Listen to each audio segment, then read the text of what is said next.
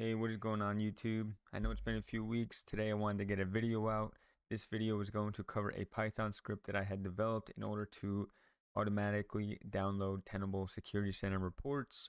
As you may know, if you do use Tenable, there's no intuitive way or any way provided by Tenable to download the reports other than selecting one by one, right-clicking or click on the report and then downloading it that way. In today's video, I do not have access to the Security Center server or anything like that.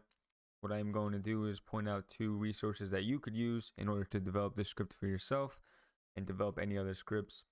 And also we are going to cover the script that I had developed and go step by step, line by line on how I got there and what it is used for. Don't forget, if you enjoy this content or if you're looking for content similar to this video, drop a like, subscribe for more, and let's get started. So the first thing I want to point out is the Tenable SC or Tenable Security Center API guide. This guide lays it out pretty good. Goes through everything. The one that we are going to focus on today is going to be the reports, because we are going to automatically download the reports based on certain criteria that we set within the script. And here you can see we have report. So the first one that we're going to take a look at is just the report and the GET request. Again, we're going to cover this in the script. I just wanted to highlight this resource. It kind of tells you exactly what's going on here. So we have the URL or the portion of the URL or of the API that we are going to request access to or get a report from, and that's going to be /report. And as you can see, it gets the list of all the reports.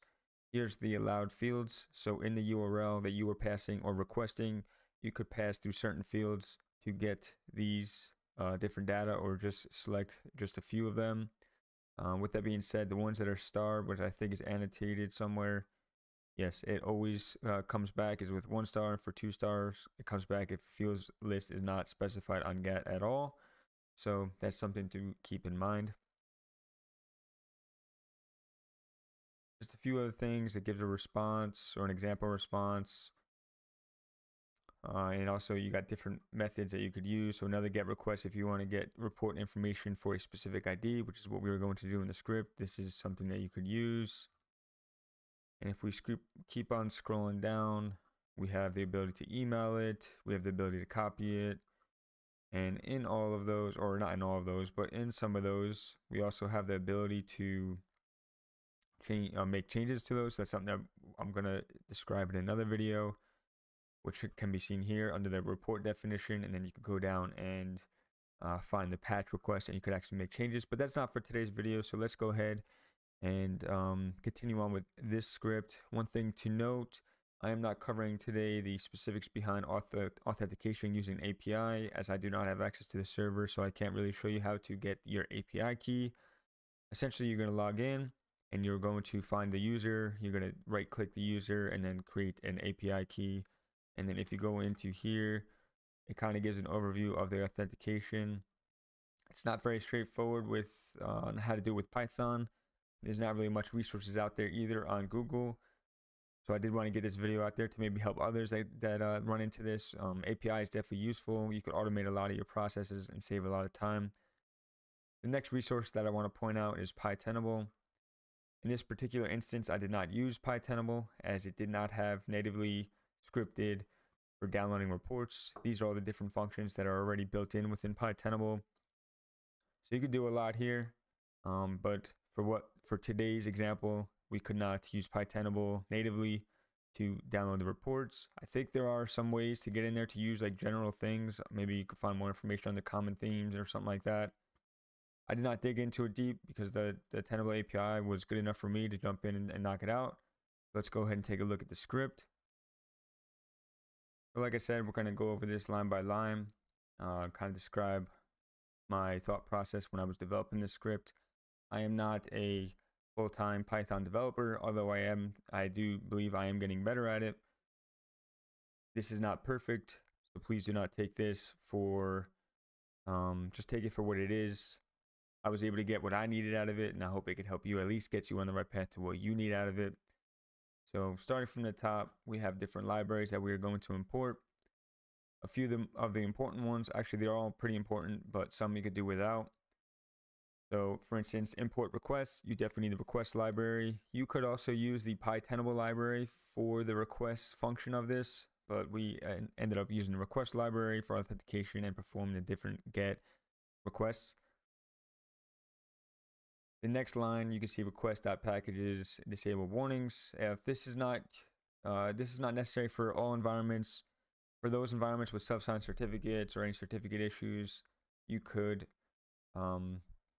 will need to use this if you want to get it out of your prompt. It's not necessary, but it's something that I did to get that out of when I'm running the script. Next line, we have import JSON. The data that is passed through the API when we do the GET request is JSON. So we need to do that in order to process that data. CSV, this is not necessary, but I used it because I stored the report IDs in the CSV beforehand. So each time it runs a script, it reads the CSV for these report IDs in order to perform the download for the specific reports that I would like to download on a weekly basis.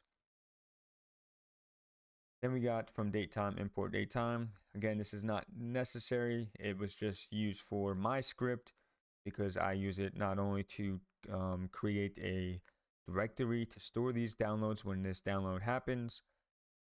I also use it to base my download off of. So for instance, it has to be, the report has to be generated within a certain time frame, and that's how I get that. We use the OS library in order to create a directory on the file system in order to store these reports as the script goes on. So the first thing, as you can see here, is the GET request URL.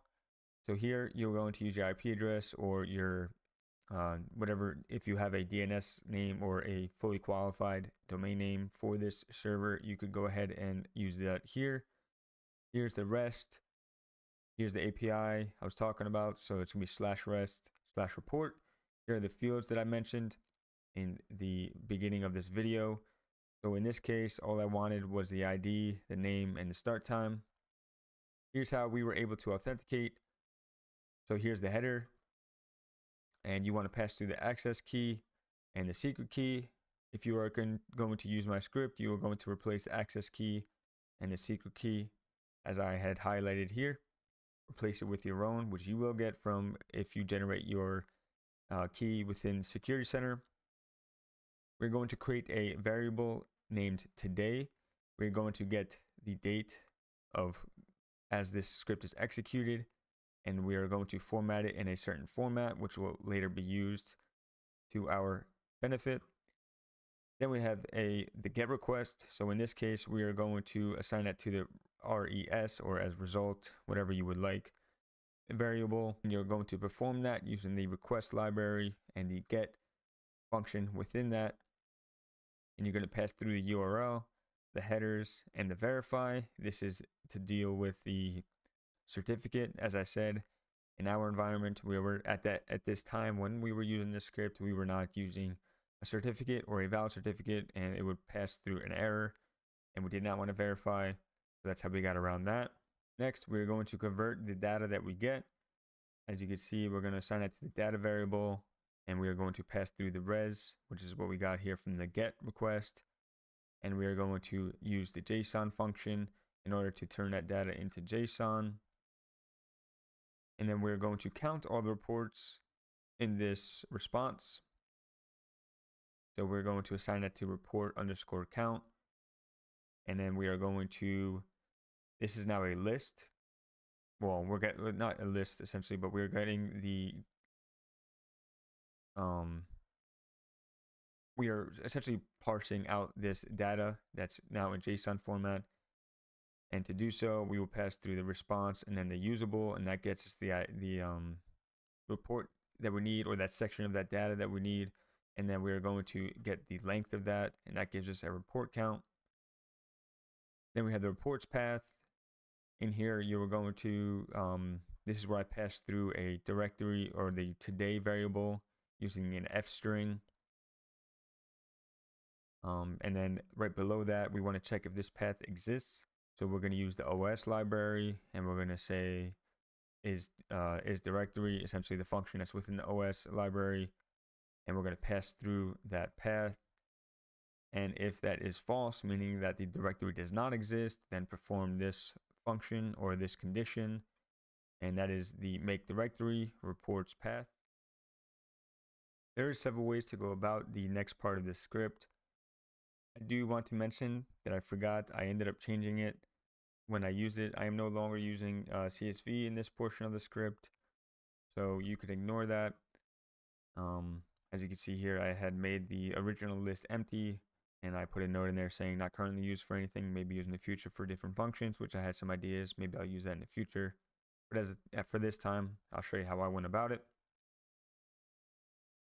So we had initiated a counter and assigned it to an integer of 0. We said while counter or while 0 is less than report count, which is based on the get request that we had got up here, and then got the report count over here. So while it is less, this loop will continue to run.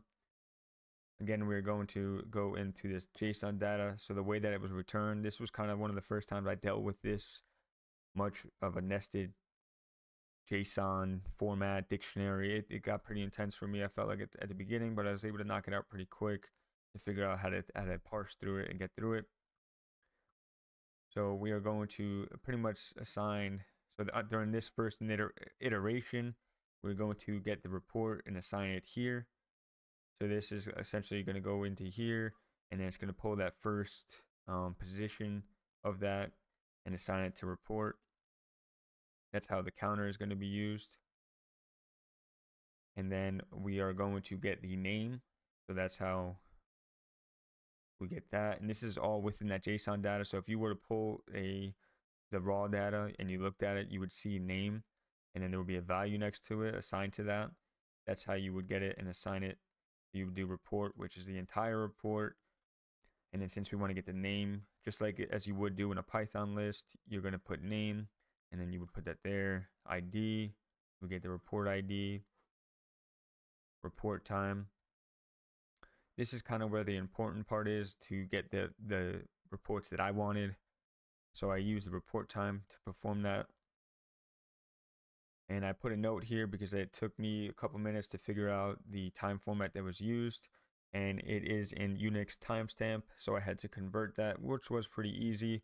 And then I wanted to get it to that same format that we had from now, the today variable that we defined earlier.